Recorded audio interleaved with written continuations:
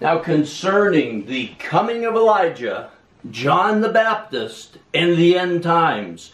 In John 1, starting in verse 19, we read, "And this is the witness of John, John the Baptist, when the Jews sent to him priests and Levites from Jerusalem to ask him, 'Who are you?' And he confessed and did not deny. And he confessed, 'I am not the Christ.'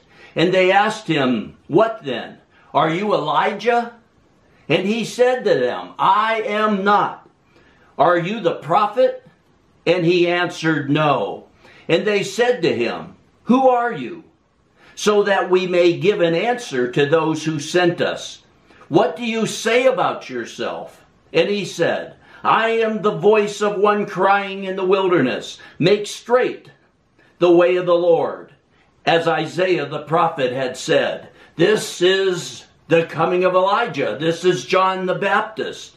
And he says all he is the voice of one crying in the wilderness, saying, "Make straight the way of the Lord." And that's what we're to do in these days. We're to be that voice of the one crying in the wilderness, saying to repent, prepare the way of the Lord, make straight the way of the Lord.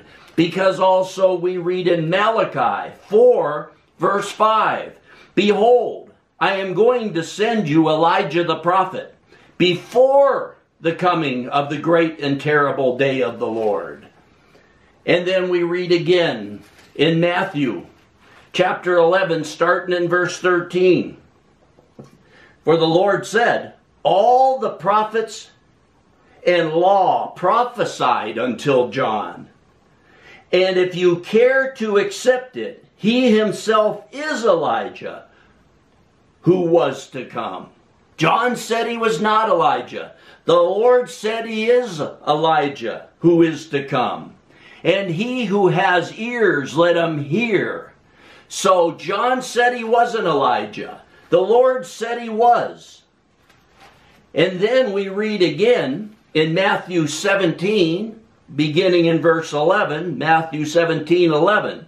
"And he answered and said to them," here's the Lord speaking again later on, "and he answered and said to them, Elijah is coming." John said Malachi said he's going to send Elijah before the coming of the great and terrible day of the Lord. John said he was not Elijah. The Lord said he is Elijah, if you care to accept it. And then in Matthew 17, 11, and 12, and he answered and said, Elijah is coming and will restore all things. But I say to you that Elijah already came, and they did not recognize him, but did to him whatever they wished. So also the Son of Man is going to suffer at their hands. So we have this coming of Elijah. It was prophesied about in the Old Testament long after Elijah. John came, said he wasn't Elijah. The Lord said he was, if you care to accept it. But then he said Elijah is coming. And Elijah is coming again in the two witnesses to Israel.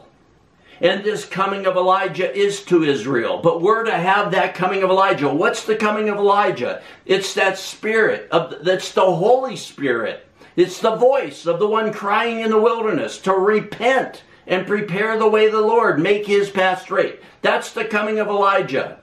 Turning the people back to God. Turning the people from loving the world and the things of the world, from walking in the flesh. That's the coming of Elijah. John said he wasn't Elijah because, no, he was not actually Elijah.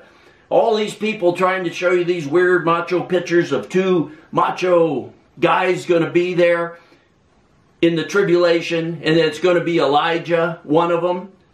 It's not true. It's the coming of the Spirit of Elijah. John said he wasn't Elijah. The Lord said he was, because John was John.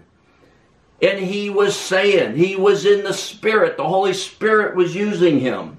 in that same sense of the coming of Elijah. That's why the Lord said he is Elijah, if you care to accept it. Then later he's telling the disciples Elijah is coming, because he's coming again. That spirit of Elijah. It's the Spirit of God. It's the Holy Spirit doing his work through those people that hear his voice. And in these days, his voice, the voice of the one crying in the wilderness, is saying, come out of her, my people. Come out of her and repent. Repent and prepare the way of the Lord. That's the coming of Elijah. There's not going to be the actual Elijah come back to earth in the first 3.5 years of the tribulation, in the two witnesses being one of them, or the other one being Enoch. You know, it's the spirit of Elijah. Enoch walked with God and then he was not, for God took him. It's those that don't love the world or the things of the world. They don't walk in the flesh. They're preparing the way of the Lord. They hear the voice of the one crying in the wilderness. The Holy Spirit's the one crying in the wilderness, telling us to repent and prepare the way of the Lord. That's the coming of Elijah. It's in me. It's to be in you. I'm the voice of one crying in the wilderness. I live in a wilderness. My name happens to be John. But God wants you to be the voice of one crying in the cities, in the towns, along the roads, in the villages, wherever you're at. Be the spirit of Elijah. Be the voice of one crying in the wilderness, saying to repent and prepare the way of the Lord.